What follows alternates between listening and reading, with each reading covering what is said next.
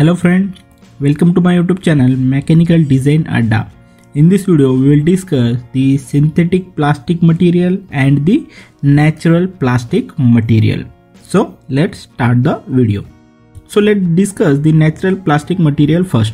Okay, so natural plastic materials are made from the renewable resources such as plants or animal byproduct. Okay, so these materials are biodegradable. It's meaning that they can decompose naturally over the time. Okay, and so these natural plastic materials are eco-friendly. Okay, but the natural plastic materials may not be that much durable compared to the synthetic plastic materials, and also the natural plastic materials have some limited uses only. The example of the natural plastic materials are cellulose, starch based plastic, and the soya based plastic. Okay, the cellulose is made from the plant fiber and it is used in the paper, textile and the packaging. Okay, and the starch based plastics made from the corn or potatoes starch. Okay, and it is used in the disposable cutlery and the packaging. And the soya based plastics are made from the soybean oil and used in the car parts and insulation and adhesives.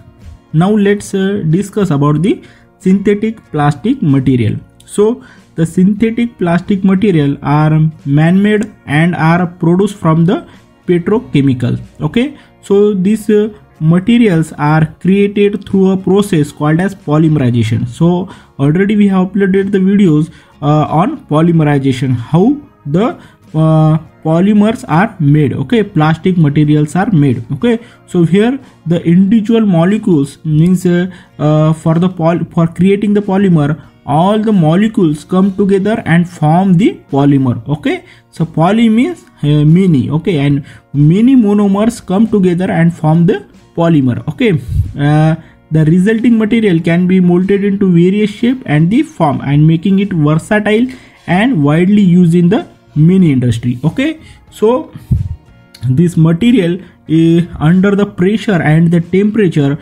all the molecules come together and form the plastic material. Okay, so we generally this synthetic plastic material are the man-made plastic material from some chemical reactions, and the synthetic plastic materials are known for their durability, strength and ability to withstand the forces and also withstand the environmental conditions.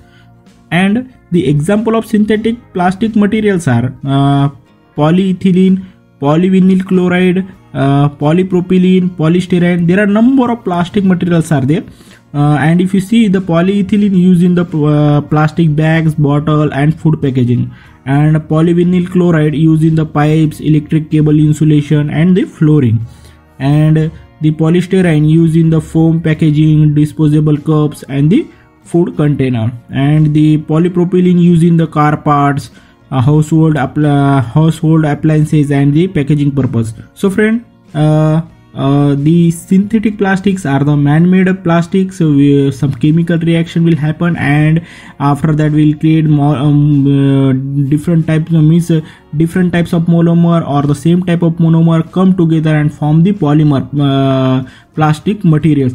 And after in the natural plastic materials, natural plastic are the naturally available, and they are renewable resources such as from the plants or the animal byproducts. We will get the natural plastic materials. So friend, that's it for this video. If you like this video, please like, share and subscribe the channel and hit the bell icon.